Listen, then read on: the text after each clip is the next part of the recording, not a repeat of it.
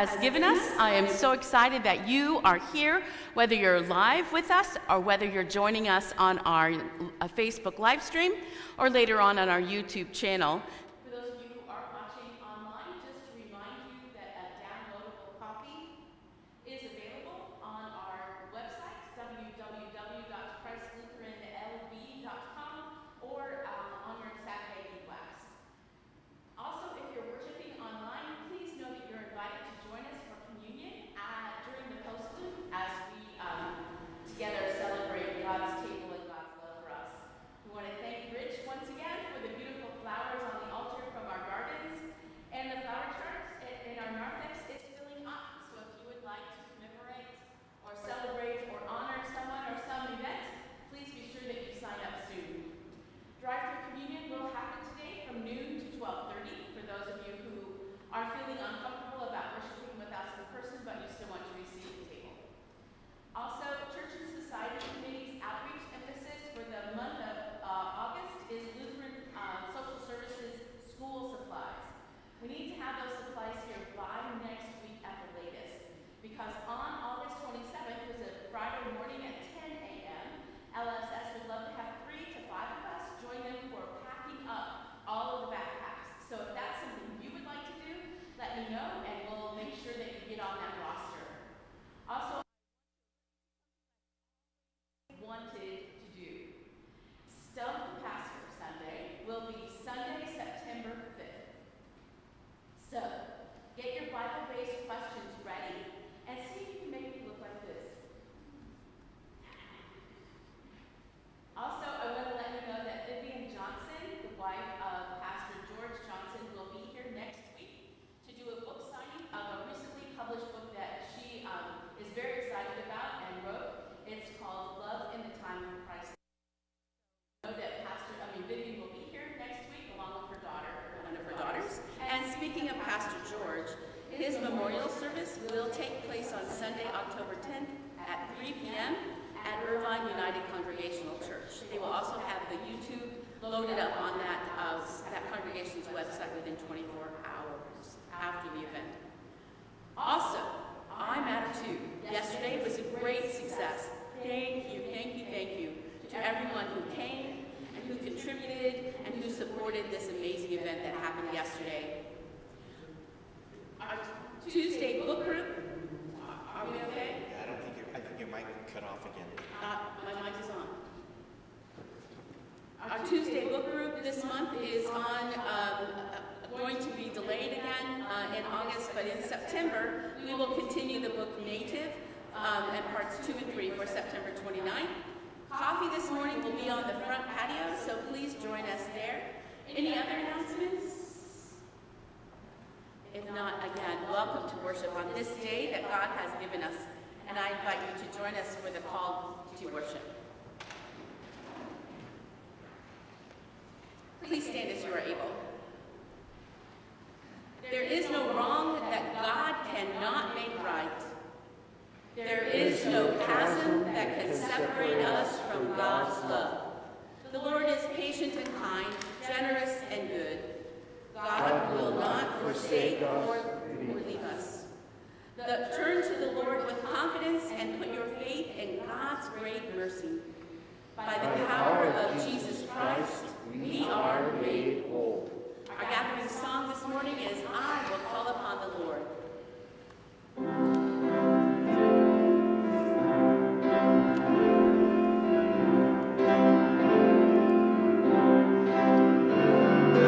I will call upon the Lord. He is worthy to be praised. So shall I be saved from my enemies. I will call upon the Lord. The Lord liveth, and blessed be the rock, and let the God of my salvation be exalted. The Lord liveth, and blessed be the rock, and let the God of my salvation be exalted.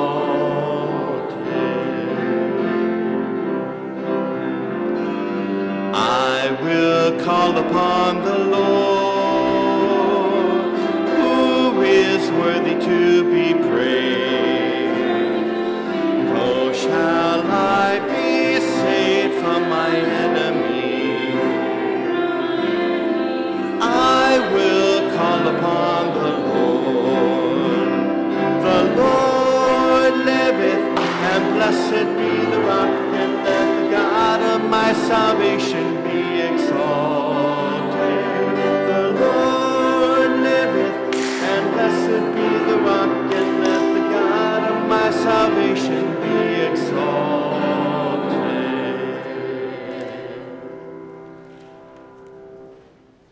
The grace of our Lord Jesus Christ, the love of God, and the communion of the Holy Spirit be with you all. And also with you. Let's pray together. Almighty God, we long to rest in your gentle arms. We need your compassion as we face life's challenges and disappointments. When our hearts are hard and our concern is only for ourselves, turn us back to you. Remind us of your saving love and keep us close to your love, to you, and love us as only you can love. In Jesus' name, amen. Please be seated.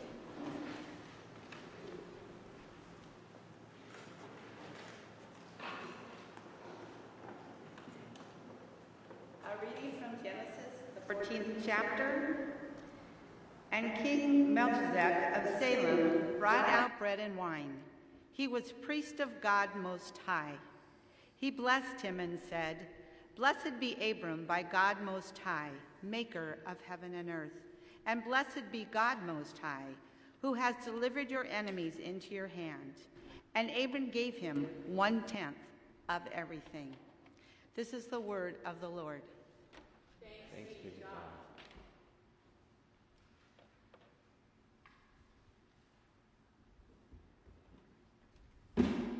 The second reading for today comes from Hebrews, the 4th chapter. You don't need to stand, it's not gospel.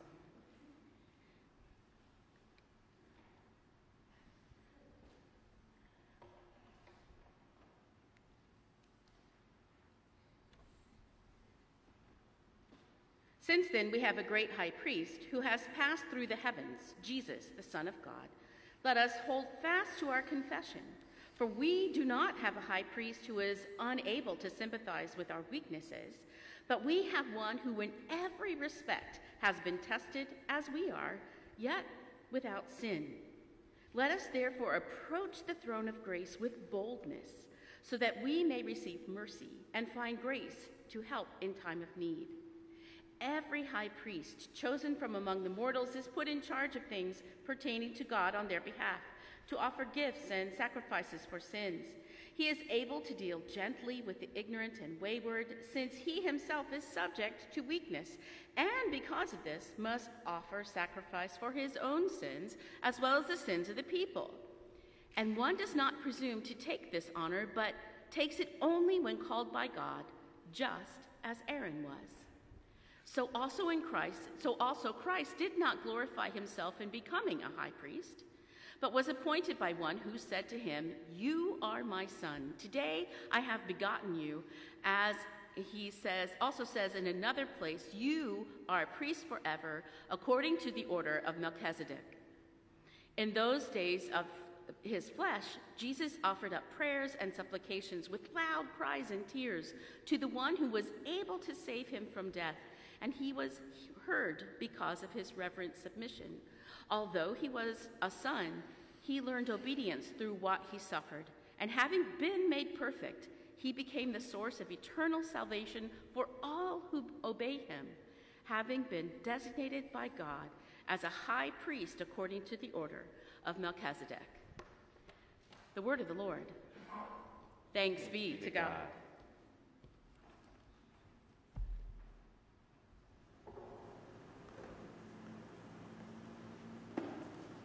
So today's prayer of the day, yeah, I know. My microphone is on. I'm sorry. The system's dead. I don't know whatever. So we're going to get the camera mic online. All right. Sorry. So folks, if you can't hear who are in the sanctuary, move up. And I will preach from the ambo so that you can hear at least that word. So as today's prayer of the day mentions, we get to sit and be in God's gentle arms.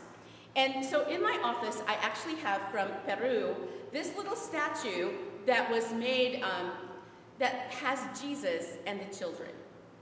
And it always reminds me of the fact that when Jesus was alive, he was not afraid to take children who were considered non-human and bless them, right? And bring them into his gentle arms and teach them. Because after all, who's more wise about who Jesus is than kids? Right? Because they take and understand the love of Jesus in a way that most adults struggle with. Because somehow or another, as we got older, our logic interfered with our understanding of the depth of God's love. So I love the fact that this statue reminds me that all of us, right, all of us, whether we recognize it up here or not, are safe in the arms of Jesus.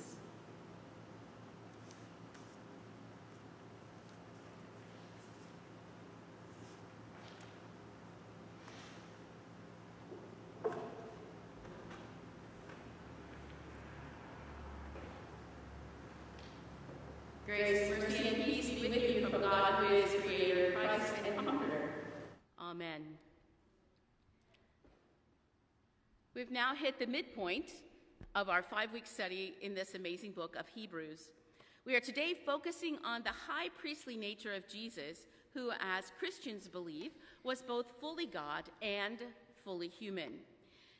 As an aside, I've been reading this book this week entitled Priscilla's Letter, Finding the Author of the Epistle to Hebrews. And it's a scholarly work written by Ruth Hoppen where she systematically lays out an argument that Priscilla, wife of Aquila and companion of both Timothy and Paul, is its author. I find it fascinating because it gives plausible explanations for the reason why this book, so important in the New Testament canon, is anonymous, and why Priscilla just might be the author for the writing's sake. So indulge me if every once in a while I call the author she. So let's talk about Melchizedek, who is referenced both in our first lesson and in our Hebrews lesson for today. He was both the king of Salem, which in Hebrew means peace, and it's a town that's been mentioned several times in the Bible, as well as the high priest of El Elyon, which translated into English is God Most High. Now remember, whenever we hear an English word with the letters E-L in it, El, it's always reference to God. So think of Joel, right? All of those, Noel, all of those words, they really reference God. So, our first reading for today is the first time Melchizedek is mentioned in the Bible. Here he brought bread and wine. Does that sound sacramental to you? Like it does to me? Bread and wine? To the... Thank you, Dave. Now you're making me laugh.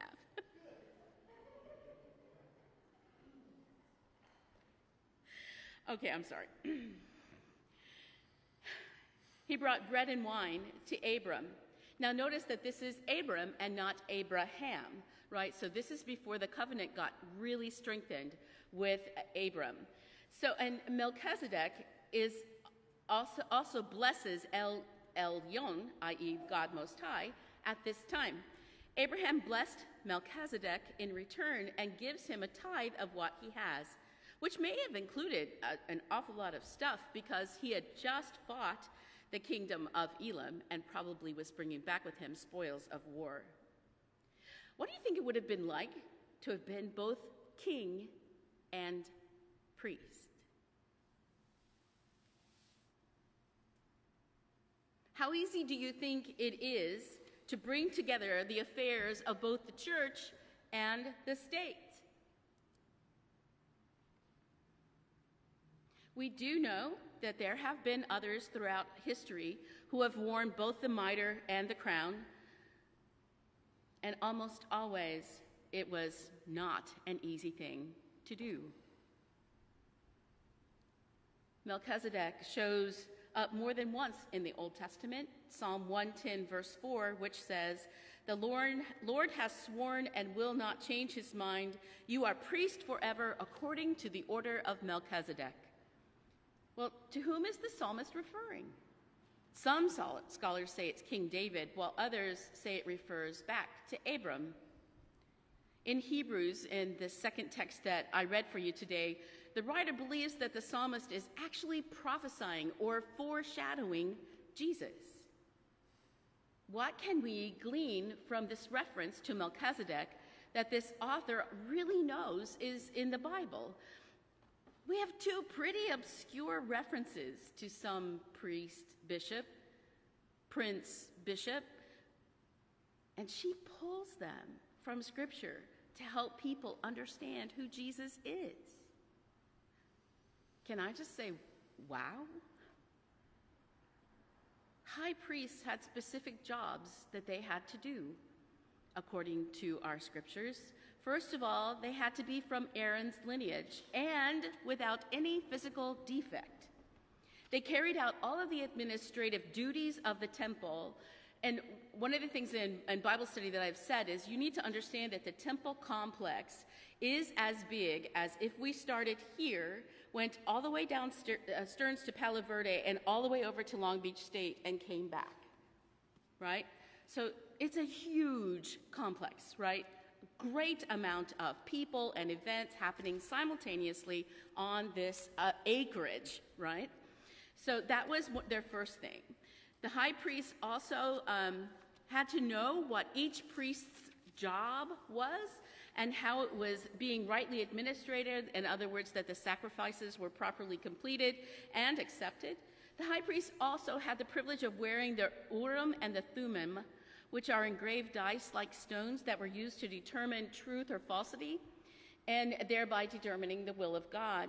The high priest also had to offer sin offering, not only for the sins of all of the people of Israel, but for himself as well. And most of all, the high priest was to conduct the most holy service on the most holy day throughout Jewish history and understanding, which is the Day of Atonement, that 10th day of the 7th month of every year.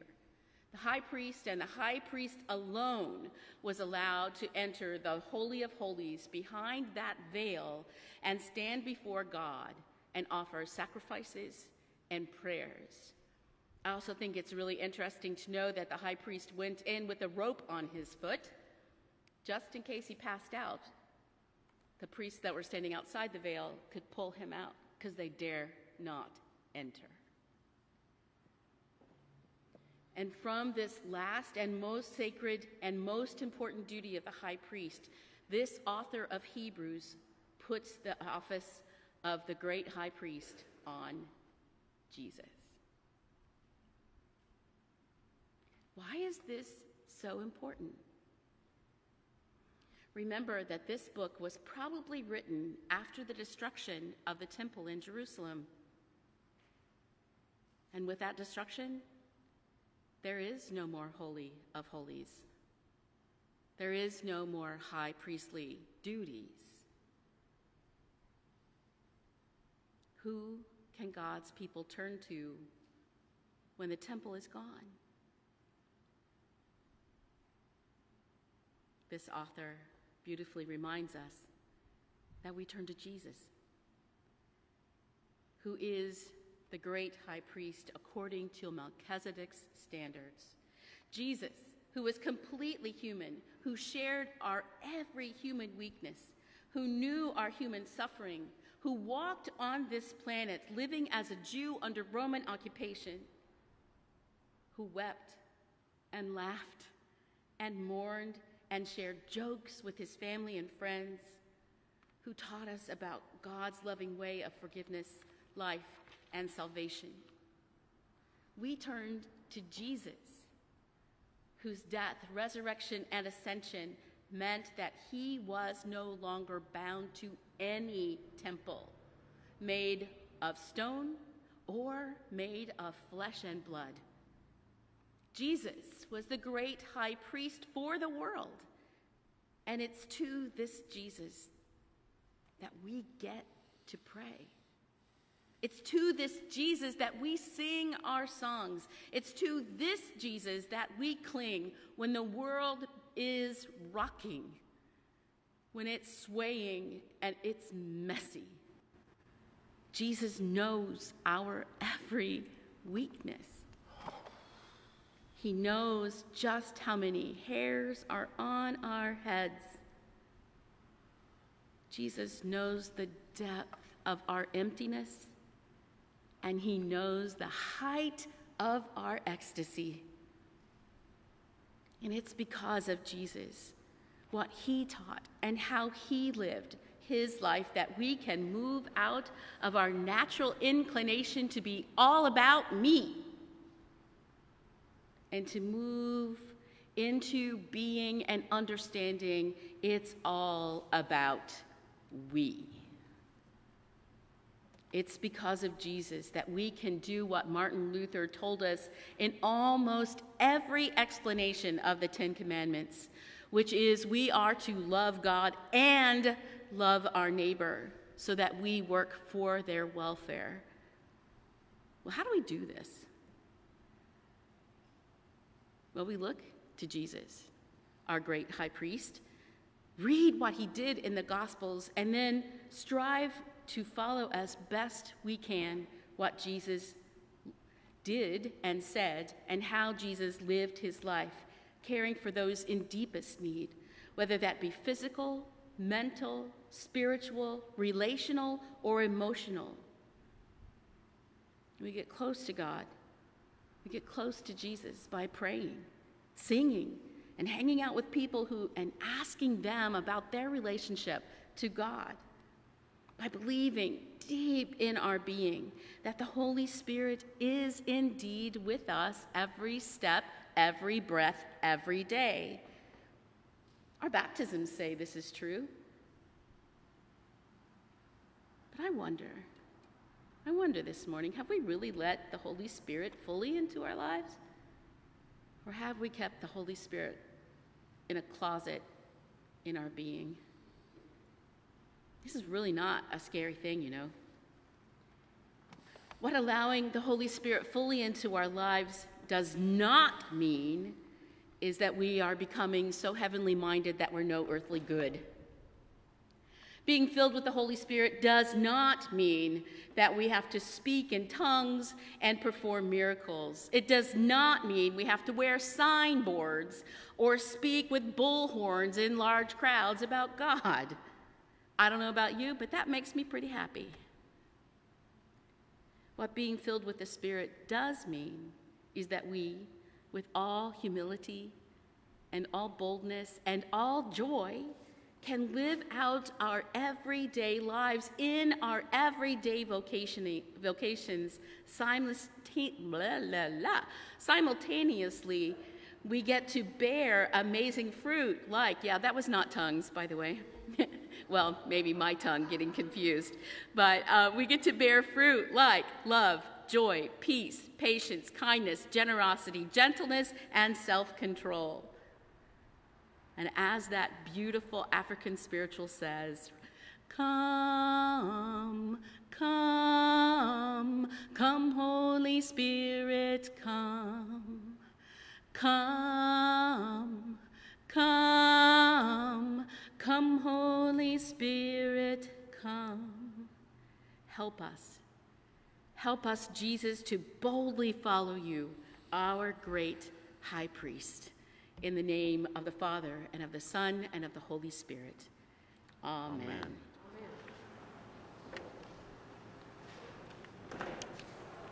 Please join us as we sing Come Ye Disconsolate, hymn number 607.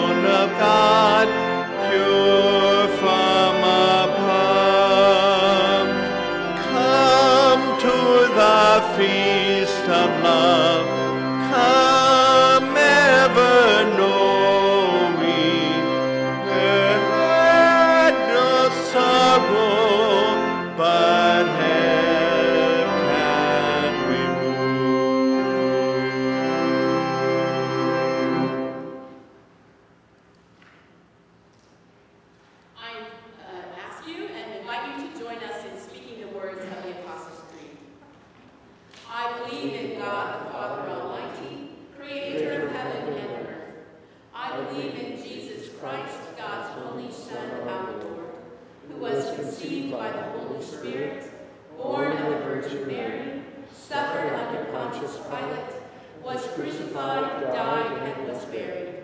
He descended to the dead. On the third day he rose again. He ascended into heaven. He is seated at the right hand of the Father, and he will come to judge the living and the dead.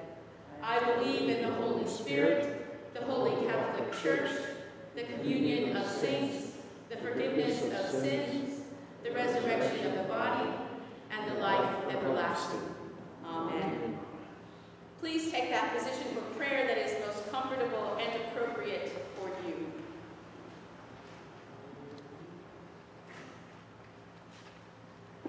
Rooted in Christ and sustained by the Spirit, we offer our prayers for the church, the world, and all creation. God of wisdom, enlighten your church. Guide theologians, biblical scholars, authors, and seminary professors as they seek greater knowledge and invite others into deeper understanding. Teach us to ask faithful questions and open our minds to new ideas. God, in your mercy, hear our prayer. God of all nations, direct our leaders. Grant them courage to lay aside political grudges and renew their determination to address difficult conflicts. Guide them in the work of reconciliation. Protect those that direct their lives to protect and defend those in places of war and division. We pray especially for those serving as first responders in the peace and diplomatic corps and in our nation's military, especially Jason, Samuel, Rachel, and Victor, Michael, Aaron, William, Damien, Gabriel, Richard, Chandler, John, Brittany, Davis, Morgan, Haley, Johnny, Brina, Sean, Emily, Brina, Stephen, Andrew, Michael Joseph, Jim, Sophie, Douglas, Dominic, Jonah, and Colin. Lord, in your mercy, hear our prayer. God of compassion, tend to the wounded. Rescue those tormented by mental illness or mired in addiction. Ease the anxiety of those struggling with dementia. Come quickly to help all who are grieving and all those who suffer, especially Justin, Judy, Ione, Carol, and Francis, Deb, Adam, Daniel, Phil, Harriet, Barry, and Janice, Gary and Linda, Marilyn, Terry, Lottie, Jerry, Cheryl, Marilyn, Zach, Clara and John, Dick and Nancy, Charlie and David, Mary and Max, Rosemary, John, Becky, Tamara, Christy and Carl, Brecken, Alberta, Cindy, Abby, Bobby, Ben, Bill and Teria, Kylie and Crystal, Jody, Victoria, Doris, DJ, Peggy, Barb, Shirley, Adam, the Otterson family, Paula, Katrina, Barb, Mike, Christina and Scott, Debbie, Bob, Jayana and Ethan, Casey and Mark, Beth, Anna, Steve and Jenny, as well as those we name aloud before you now or in the presence or in the silence of our hearts.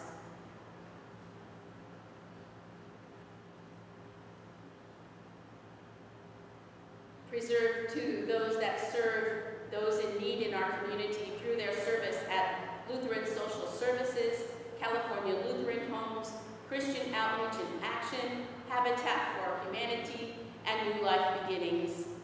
God, in your mercy, hear our prayer. God of beauty, inspire artists. Bless those whose visual and musical gifts enliven this assembly. We think this day especially of John August Swanson.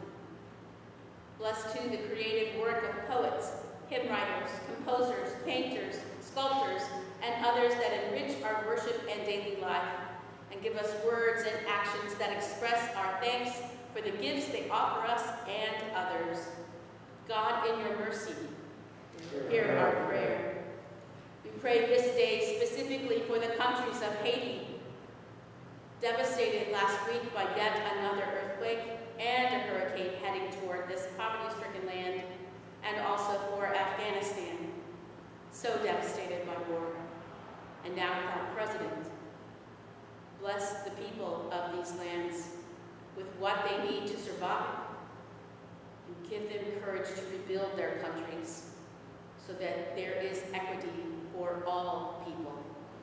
God, in your mercy,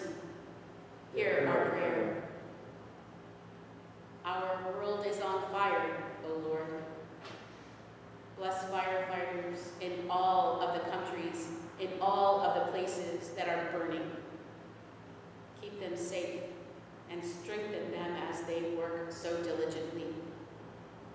Give them clarity in how to manage and then to snuff out these fires.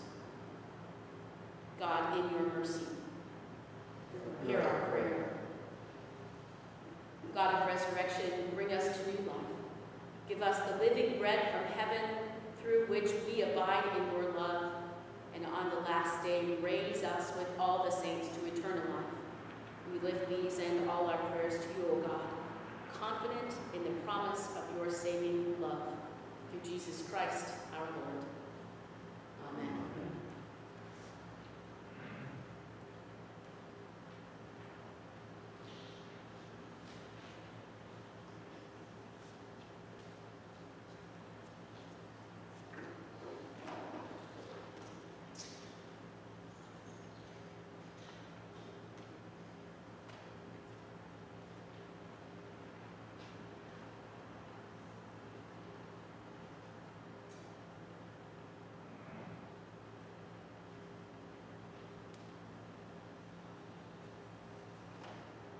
The night in which he was betrayed, our Lord Jesus took bread, gave thanks, and broke it, and gave it to the disciples, saying, "Take and eat. This is my body given for you. Do this for the remembrance of me." Again, after supper, Jesus took the cup, gave thanks, and gave it for all to drink, saying, "This cup is the new covenant in my blood, shed for you and for everyone for the forgiveness of sin. For as often as we eat this bread and we drink this cup, we remember Jesus until he comes again." Let's pray the prayer that Jesus taught us. Our Father, who art in heaven, hallowed be thy name. Thy kingdom come, thy will be done, on earth as it is in heaven. Give us this day our daily bread, and forgive us our trespasses as we forgive those who trespass against us. And lead us not into temptation, but deliver us from evil. For thine is the kingdom, and the power, and the glory, forever and ever. Amen. And now may the blessing of God, who provides for us, who heals us, and journeys with us, be upon you now and forever. Amen. Our sending song this morning is Praise, Praise, Praise the Lord. This is not a song you can sing sitting down, so please stand as we're able.